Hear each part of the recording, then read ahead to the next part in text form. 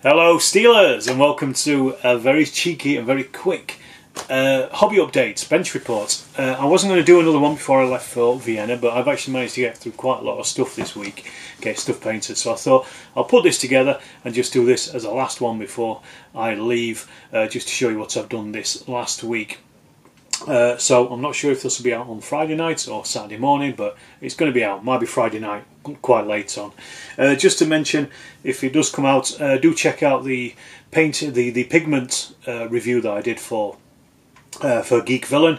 That is up already, and it's the video before this, so go back and check that out. It's just a short one, but it just shows you how to use the modelling pigments, and they're great as well. I've had them for a long time. I was meaning to do a review. I've put the review out for a long time, but I thought I'd put this one together just to, as I say, really just show you what I've done this week before I managed to go away for a week. So first and foremost was one of the 3D printed buildings that I bought from Gary over at Paint and Glue. Bought a couple of these ages ago, over a year ago I think now, when I was buying loads of stuff from Paul at Sabotage, who will be mentioned again in a second. And I got these ones. They're slightly different to the ones I got from Paul, similar design. I don't know where the STLs have come from, so don't ask. But I put it together with some Sabotage walls and a few bits of scatter as well that Paul had sent, and just finished that off. I'm trying to make a concerted effort at the moment just to try to get as much of my terrain done as possible. I've got 3 of those houses left, so this is a good step towards that at least. Also, I did some other scatter terrain as well. This is a mix of things. So this has got a collapsed chimney. This came from Ironclad Miniatures.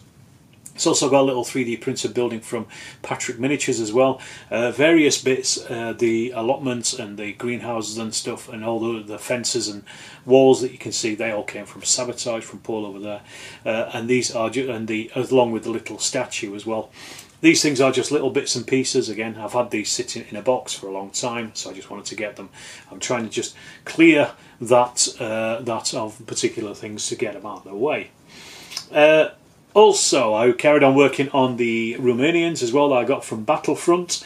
So the leftover bits I had were the Panzerschreck and Panzerfaust crew, along with a little officer as well. So I just based all those up and painted those and got those out of the way as well.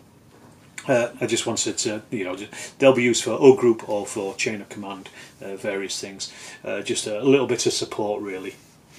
Then also over on the Through the Mud and the Blood Facebook group, Keith Jordan actually sculpted a 1915 Daimler-Benz mobile anti-aircraft gun with a 7.7mm AA gun on it.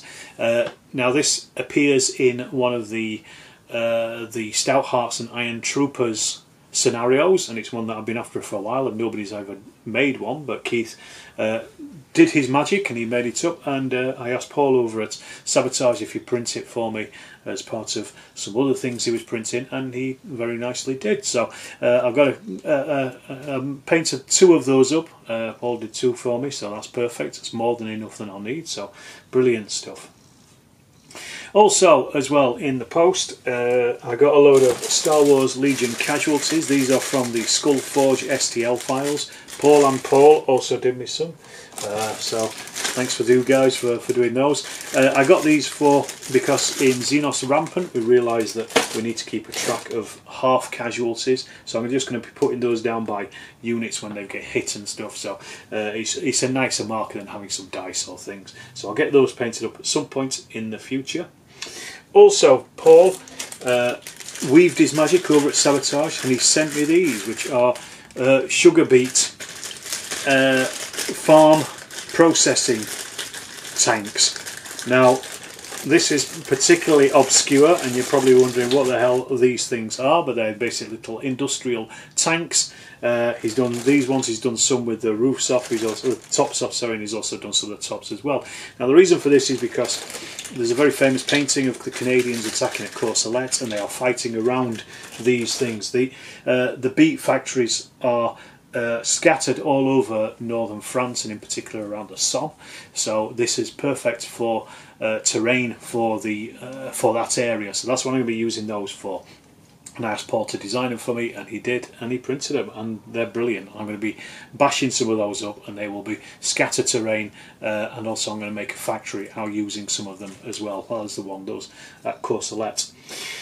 Also as well, decks last night at the club, so I'm recording this on Friday. This is Thursday night on the club. At the club, he gave me a load of Soviet SMGs. These are the Battlefront ones, plastic ones, which I've had before, but I've used them up. And I'm just basing these at the moment. So thank you very much, Dex. I'm basing these up at the moment for O Group to turn those into a platoon or a company of SMGs. So I've got a bit of leeway with using different units because I want to add some other bits and pieces in there. So thanks for that, Dex. He did say he's going to give me a load of rifles as well when I next see him, so I'll probably bulk those up for my existing O Group units and turn them into square formations for the early war stuff.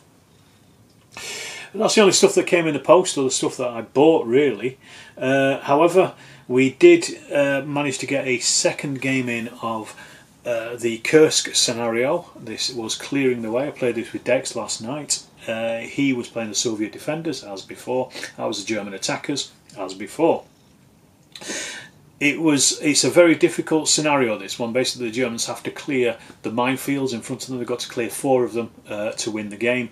But the Soviets, as you can probably see from the table photos, it's a very, very open table, so the Soviets have got quite a distinct advantage in the defence. However, unfortunately for Dex, I think he probably deployed a little too early. I would have waited as the Soviet defenders, and I managed just to destroy his sections piecemeal. I think by the end of it he took something like 17 casualties to my 6. I was just basically hid behind a hill and just gunned him down. It was sheer bloody murder, to be perfectly honest, but it was a good game and we both enjoyed it because, as always with Chain of Command, it's you've got to unlock that key really, and I thought it was really I'd played it before solo when I did the Kursk scenarios as part of a campaign on the channel, which you can find elsewhere. And it went very badly, very differently for the Germans. So it was nice to see that it can work either way, depending on what you do and how you do it, and also what your enemy does as well. So there was that. Also, just to mention, you'll get the 3D STL files for the Daimler-Benz anti-aircraft gun. You'll get that in the Through the Mud and the Blood Facebook group. Go and join that. I will let you join it. Also check out the Storm of Steel Facebook group again. Just come along, join that, post some stuff in there. It's always good. Lots of good pictures are going up in there at the moment. And as I said, I'm going to be away in Vienna for the next week at least, so don't expect any hobby update at least until I get back. Really, I'll put out some more videos. I've got videos coming out next week, but I'm not sure if I'll be able to get anything else out in between. But so Friday at least you will see something else. But I'd have just, as I said, put out the thank you, Tony. I have put out the Geek Villain Pigment review this morning, so go and check that out as well. And I'll see you in the next hobby update and bench report.